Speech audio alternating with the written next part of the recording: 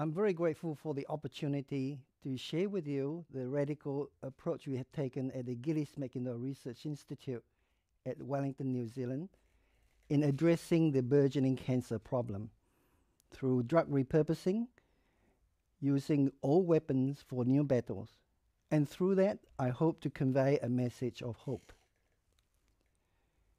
These are a series of photographs of a child affected by strawberry birthmark that grows from a flat blemish to a large tumor. This is typically treated with high-dose steroid, which is associated with high complication rates, and the child is usually left with a residuum that requires surgery and or laser treatment. Our investigation into this tumor has led us to discover the stem cell origin of this tumor and evidence that these stem cells arise from the placenta. We went on to discover the role of the renin-angiotensin system, which is known to be important in regulation of blood pressure. This discovery underscores the way that we treat strawberry birthmark today, using medications that are usually used to treat high blood pressure.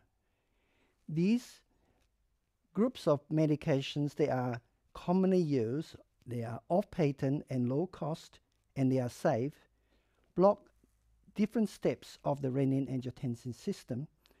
This is a child who has a strawberry birthmark affecting the cheek and the eye socket, pushing the eye upwards and forward. Left untreated, their eye would go blind. This is her a week, a month, and 5 months after propranolol treatment. The first beta blocker that was developed to treat high blood pressure over 50 years ago. This medication was given by mouth, at home, near the family, away from the hospital. The renin-angiotensin system has a number of key steps that can be blocked by groups of medications. For example, ACE inhibitors, which blocks the ACE enzyme. We proposed that we could use captopril, one of the ACE inhibitors, to treat strawberry birthmark. We conducted the world's first ever clinical trial at Heart Hospital in Wellington, New Zealand, to treat strawberry birthmark. This is one of the children treated this way. And that's her at 5 months of age before treatment, and 4 months after treatment, and before she went to school. For over 100 years, we have been pursuing novel drugs, which takes upwards of $1 billion to develop, over 12 years to get to the market, and is extremely unlikely to be successful. Drug repurposing, however, costs a fraction of that amount and is a lot more likely to be successful. I have just given you 2 examples of drug repurposing. Each of these drugs costs $5 a prescription. After we published our work on the results of this study, we were invited to contribute a chapter to this 2-volume book, ACE inhibitors.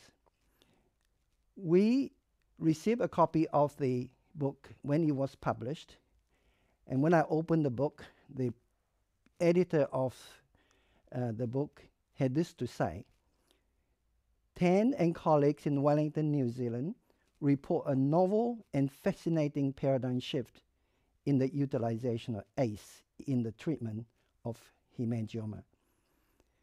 He went on to say drug manufacturers and cancer research must take note of this new major paradigm shift. Cancer is the leading cause of death worldwide, with huge human and economic costs. It affects 1 out of 3 people in their lifetime and is the biggest cause of death, responsible for nearly 1/3 of all deaths. Globally, in 2018, there were 18 million new cases and over 10 million deaths. In New Zealand, there are 25,000 new cases a year and over 11,000 non-melanoma skin cancers in addition. This incidence is projected to increase by 50% by 2035, a really frightening prospect.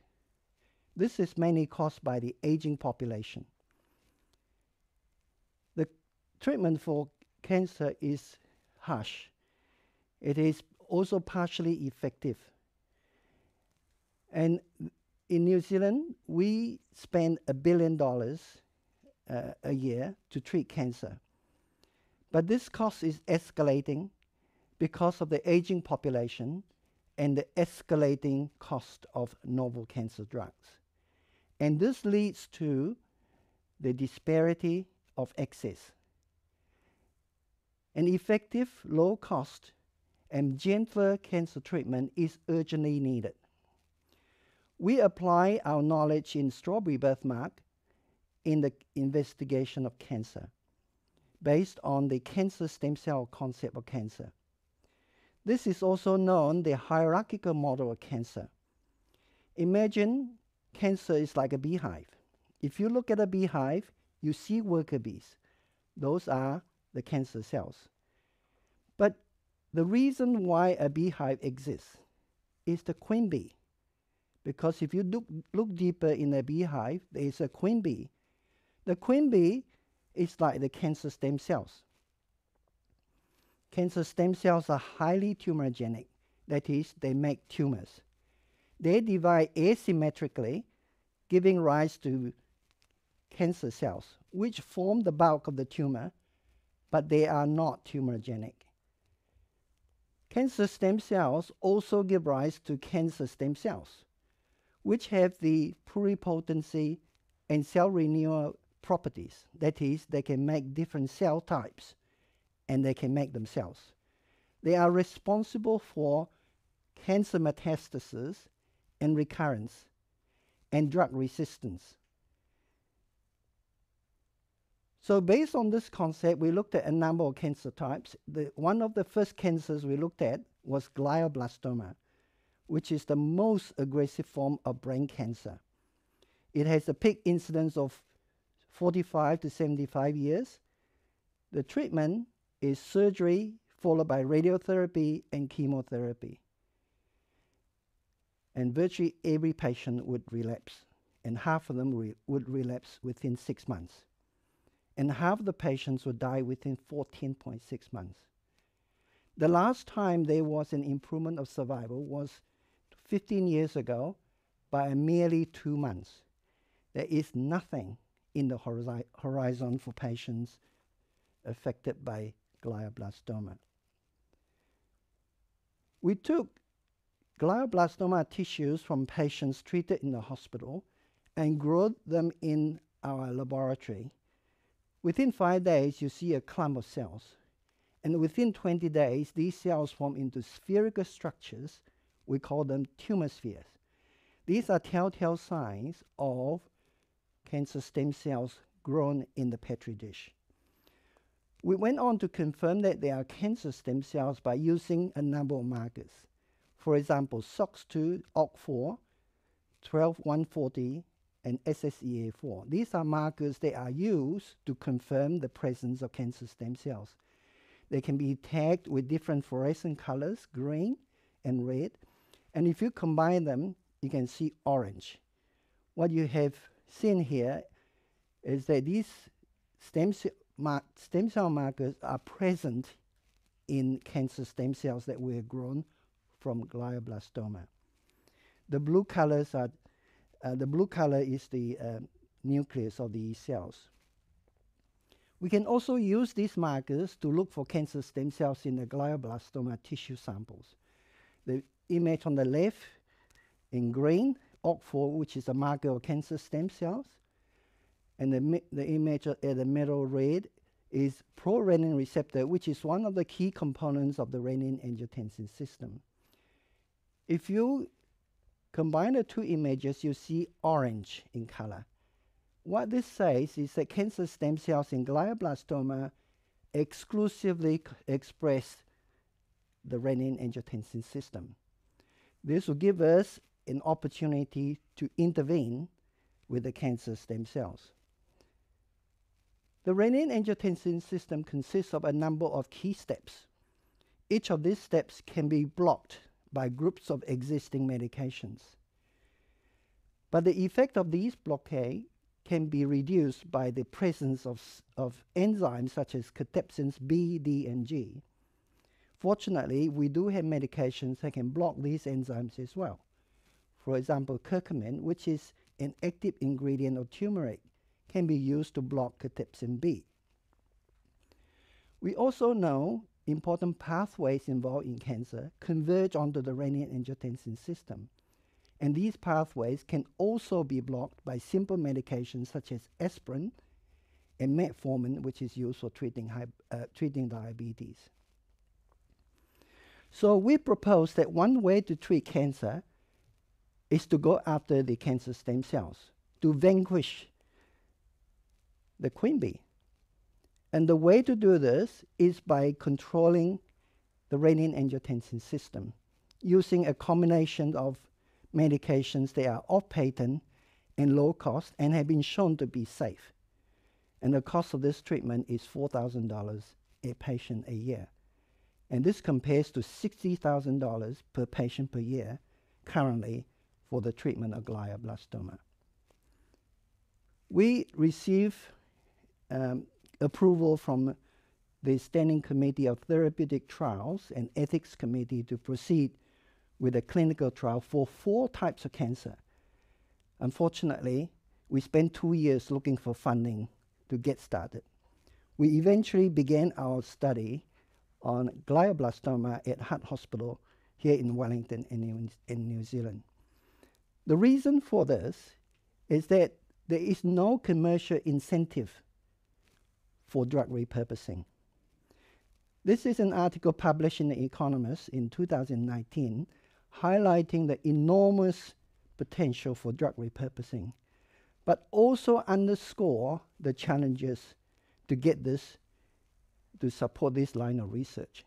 And it highlights the need for government and philanthropy to support this line of work.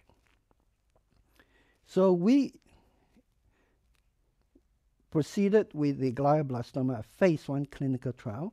The phase 1 clinical trial is to test the safety of the treatment. And I'm grateful for a number of supporters, Pacific Radiology for funding the PET scan, and Cyclotech Pharmaceuticals for funding the contrast media used for the scan, and for many donors who supported this effort. And I want to especially acknowledge Jed Crawford from Arrowtown.